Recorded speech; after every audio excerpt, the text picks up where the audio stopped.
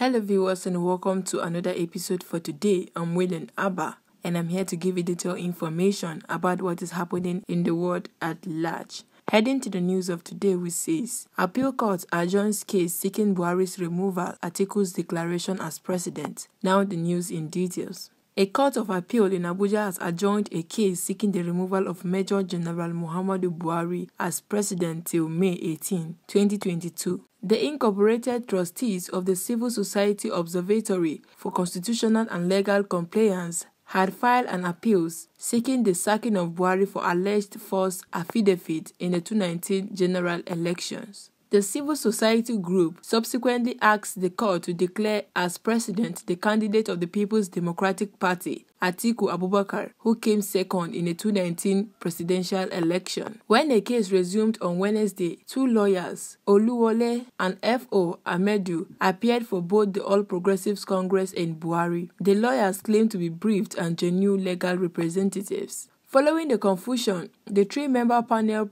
presided by Justice Haruna, adjourned the appeal to May 18 to enable the parties to reconcile the issue of representation. APC and Buhari has asked the Court of Appeal in Abuja to dismiss the appeal seeking to nullify his election and swear in Atiku as president. The APC and Buhari's submission was contained in their respondent brief of argument filed on January 31, 2022, challenging the appeal by the CSO. The CSO also said there was no any organ, institution, agency, department or authority known as and called military board existing in the Federal Republic of Nigeria as at the 24th day of November 2014 when the third defendant, President Muhammadu Buhari, GCFR, deposed to an affidavit sworn at the High Court of the Federal Capital Territory, Abuja. It also asked the appeal court to grant a consequential order notifying the election, withdrawing the certificate of return to office of the president, and direct the first defendant/respondent, INEC, to issue a new certificate of return in respect of the office of President of the Federal Republic of Nigeria to Alhaji Atiku Abubakar of the People's Democratic Party, PDP, being the candidate who came second in the 2019 general elections to the office of President of the Federal Republic of Nigeria.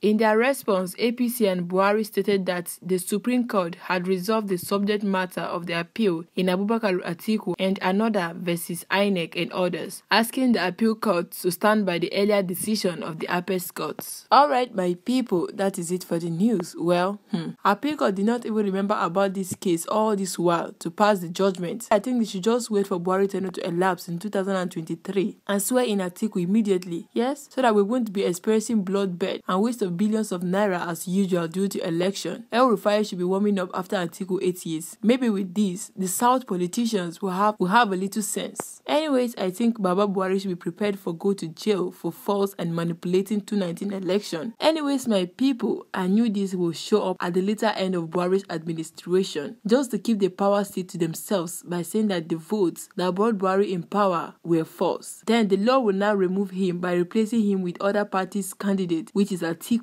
and he will now start for 4 years afresh. Well, it's not making any sense, to be sincere. Why is this country like this, if I may ask? Political strategy. Now, person will never know politics, no go understand this the way they do. Well, my people, I hope Tinubu will understand the language of the Northerners. Well, I think it serves the Southerners right. Those greedy Lagos politicians that allow their people to be killed because they want presidency now go and sit on the floor. That is their result for being heartless. Well, my people, that is that for this. Heading to the other news, which says, Buhari won't sign electoral bill if amended for selfish interests. Malami. Now the news in details. The Minister of Justice and Attorney General of the Federation, Abubakar Malami, has hinted that the President, Major General Muhammadu Buhari, may withhold assent from the Electoral Act bill if it is considered to have proposals based on personal interest. According to the minister, the bill, which the National Assembly transmitted to the presidency the second time on Monday last week, just got to him on Monday for legal advice. Malami made this known while appearing on Politics, a current affairs program on Channels Television which our correspondents monitored on Monday. Buhari had withheld assent to the first version of the bill last year after consulting the Malami and the Independent National Electoral Commission, among others, on the bill. When asked if he was satisfied with the amendments made to the bill by the National Assembly after Buhari sent it back to the Parliament, Malami said, "In terms of satisfaction, honestly, it is premature for me to conclude. Taking into consideration, I can't admit to you that the electoral bill was also received in our office this afternoon as I was preparing to come over for this engagement with Channels Television. I am working for advancement of democracy," Malami insists. "So I have not taken steps to review the content and context of what has been presented for consideration for the president. So it is premature and primitive for me at this moment now to arrive at any conclusion. Taking into consideration that I have not gone through the document to understand what it contains and analyze the same in accordance with the Constitution and the prevailing laws." When asked if he loved democracy and wanted the advancement of the same, being someone who has been involved in political party activities, the minister interjected, "I am working for the advancement of democracy and the democratic system." Responding to a question on if he was willing to assist Buhari to pass what the president said he wanted to leave behind as a legacy of good elections for Nigeria, and if the bill might get passed by Buhari, the minister said, "Honestly, without going through or reading through, I am not in position to assess whether the bill has factored the national and public interest as against selfish interests, among others, whether it is a bill that can stand the test of constitutionality and legality. I would advise Buhari not to sign bill if it is against dictates of democracy." AGF. When asked if he could advise the president to reject the amendment bill if he was not satisfied with the new version, Malami said, "Certainly, if I am not satisfied and if I am not of the opinion that it is against the public interest, the national interest, and then against the dictates of democratic process, I will advise accordingly. One thing I can tell you is that we are all interested in leaving behind a legacy of a lasting democracy, a democracy that indeed accommodates the collective interest of the Nigerian state and eventually advances the national interest, national development, and deepens the democratic process. So with these considerations associated with deepening democracy, with the considerations associated with national and public interest, we will certainly do whatever it takes to move democracy to the next level." When asked to express to Nigeria his commitment to deepen democracy in Nigeria, the minister stated that his office is a constitutional one, which is fundamentally governed by public interest. And when we are talking of the public interest, I am talking of the interest of 200 million Nigerians.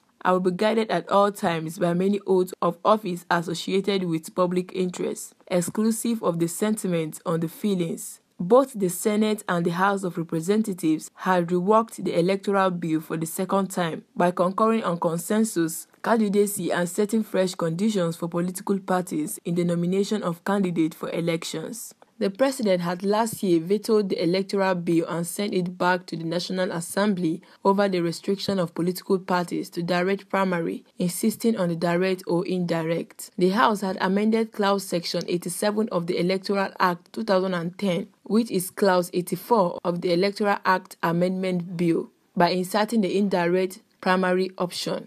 The Senate, however, not only added indirect primary but also consensus adoption of candidates for elections by a political party. By passing different amendments to the bill, the Senate and the House were expected to refer the versions to a conference committee to harmonize the differences and report back for final passage and transmission to the President for assent. However, both the Senate and the House of Representatives last week took a decision on the amendments last week and re-amending the electoral bill. This time, the House concurred with the Senate on the consensus, while both chambers passed the same conditions set for the option. The president has said in his interview with Channels TV on January 5, 2022, that he will sign the bill once the mandatory direct primary clause was removed. He said, "All I said was that there should be option. We must not insist that it should be direct primary. There should also be consensus and indirect primary options. And if they do that, I will sign. All I would like is that there should be options. Allow them political parties to have other options." Alright, my people, that is it for the news. Well,